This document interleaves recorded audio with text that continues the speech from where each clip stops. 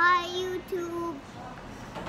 Hey YouTube friends and family, it's your boy GB Reviews. Today I'm going to do a reset of the Google Home Mini just so you can see how that works. I had to recently reset my whole network because I was having some issues. They were doing some work.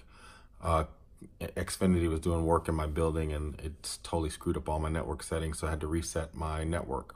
So I'm going to do a video on how to reset the Google Home Mini just so you guys can see how to do it.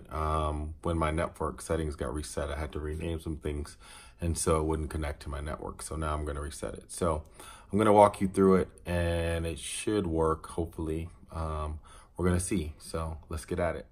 All right, so the first thing you want to do is you want to pick up your Google Home Mini. On the bottom, there is a reset button. If you hold this button down, it should reset my Google Home Mini. Or if I hold the button down, you'll see an amber light. You're about to completely reset Google Home. To cancel, release the button. Don't release the button, just hold the button. Oh, damn it. You're about to completely reset Google Home. To cancel, release the button.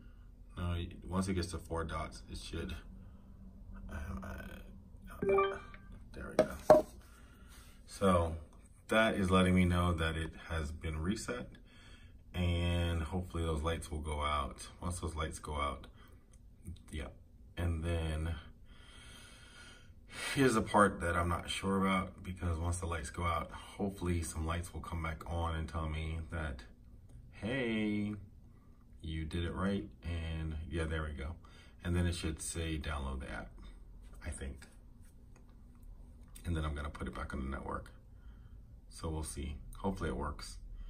The funny thing is, when you set things up the first time, it works really well, but then when you're trying to reset things and put it back on, I should get some color lights, I think. There should be some color lights that show up soon. But when you reset things and you put them back on the network, sometimes it gets kind of janky, so we'll see. I hope this works. Well, those aren't colored lights. Those are white lights. Hopefully some color lights show up. And it says something. Oh, there we go.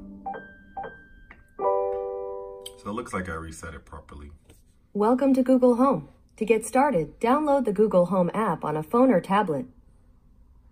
Now, this is the part where I'm gonna have to drop real quick just to see if it's on my app, and then I will get back to you.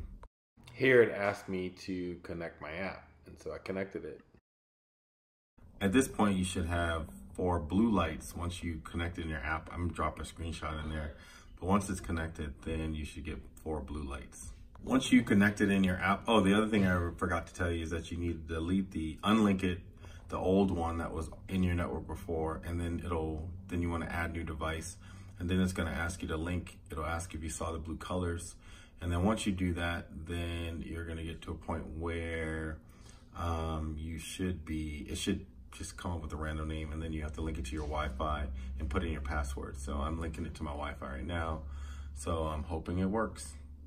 So now everything should be set up. Now all I have to do is say, hey Google, what's the weather today? Thursday in Arlington, it'll be sunny with a high of 84 and a low of 63. So that was pretty much it for the setup. So we reset the Google Home Mini and we reset it to the network. So now it should work.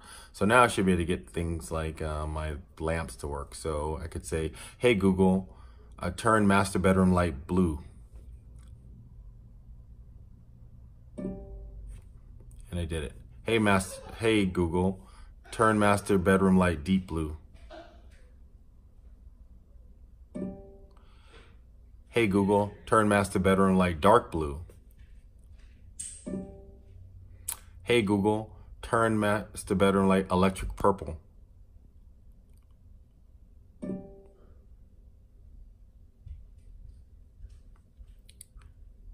And so there you go.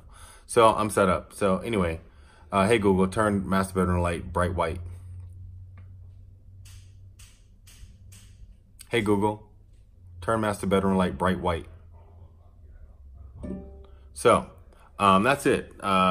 Pretty quick, easy. It's back on my network. It's back in my Google Home app on my phone, and I can control my devices. So That was kind of just a quick and dirty on how to reset the Google Home Mini and then re-add it to your network. I'm dropping the photos in just to show you the kind of the screens that you should get between there. I guess I could have recorded it, but anyway, this is your boy GB Reviews.